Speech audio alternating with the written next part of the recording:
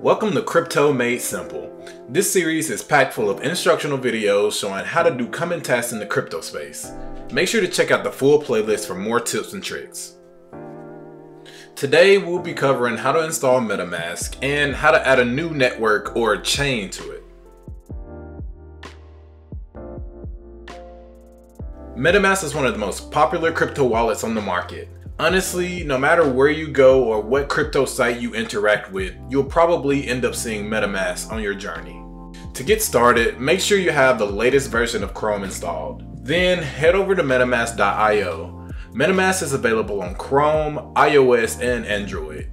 The mobile app is pretty nice, so I highly recommend installing it there as well. Remember that this wallet is just like your real wallet. The only difference is that it's digital. It still needs super protection, so be sure to understand what that means when doing things in the crypto world. Mainly, never ever give out your secret phrase and always keep it on something tangible and never online. Oh, and get you a hardware wallet. Check out the rest of Crypto Made Simple for more tips on protection. There are plenty of different chains available that your MetaMask can connect to and store your token funds on. Each chain has its own pros and cons, but for now, here are a few chains that are popular and the information that allows MetaMask to connect to that chain.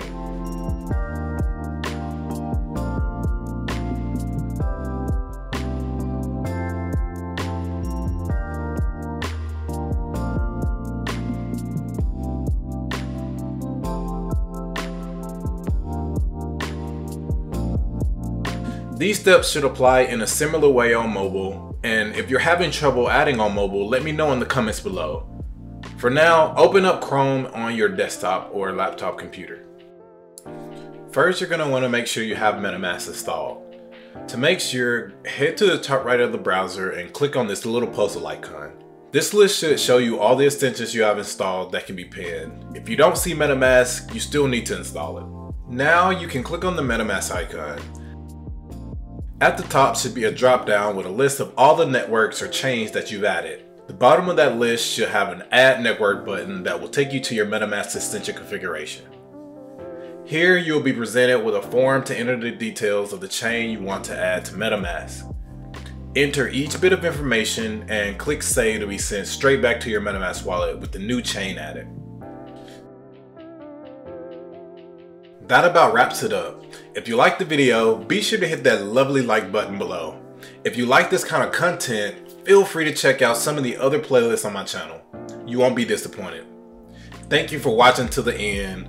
Much love, and as always, keep going.